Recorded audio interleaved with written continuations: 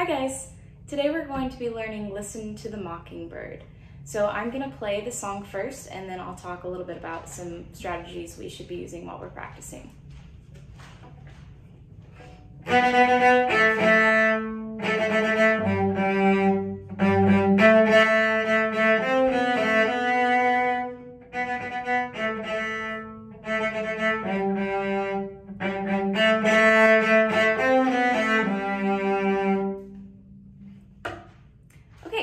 So some things you should notice as you're looking at Listen to the Mockingbird.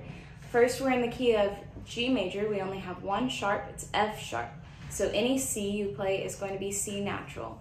So in measure 3, you need to be playing second finger on the A string, not third finger. Now we have some new rhythms. In this song, we have 16th notes. So starting from the very beginning, we have 16th notes. We're also starting on beat 4 in this song.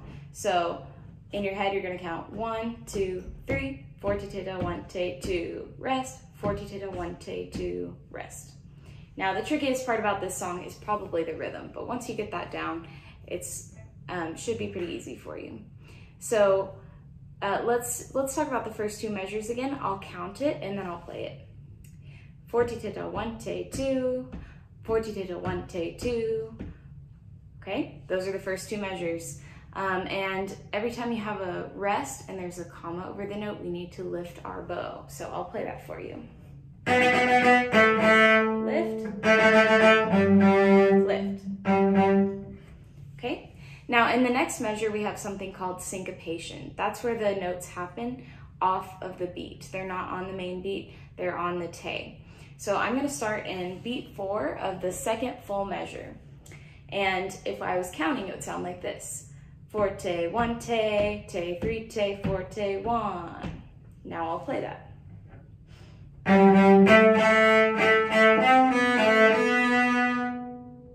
Okay, so we're halfway through the song now. The next part just repeats what we played at the beginning, but we have a piano this time instead of a forte. You'll notice at the beginning of the song you have LH, that means lower half of the bow. And we're playing forte, and then at the piano it says M, that's for midpoint. So you're gonna switch to the middle of your bow because it's a little bit lighter. So this is the second half, starting at the pickup to the second line.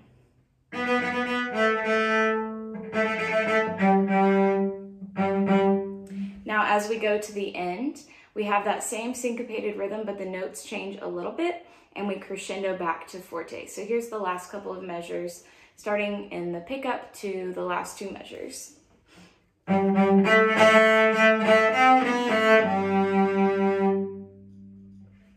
Okay, so the biggest thing to focus on for this song is definitely the rhythm. Make sure you're getting those rests and those lifts in there. I recommend practicing with a metronome.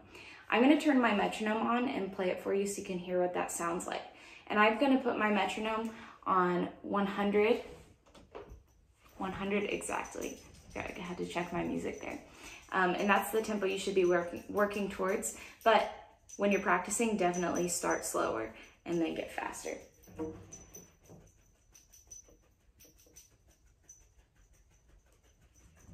you hear my dog? He's scratching himself. All right, here I go. This is with a metronome from the beginning. 1, 2, 3.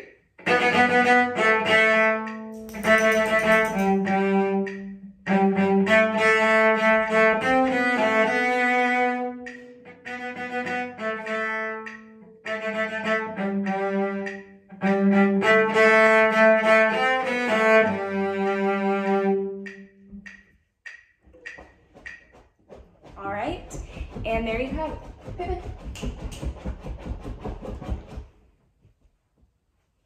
Pip. Stop that. Thank you.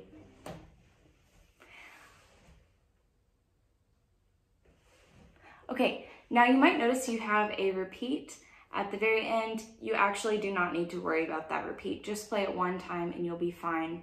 One last thing to talk about before we finish. There are accents.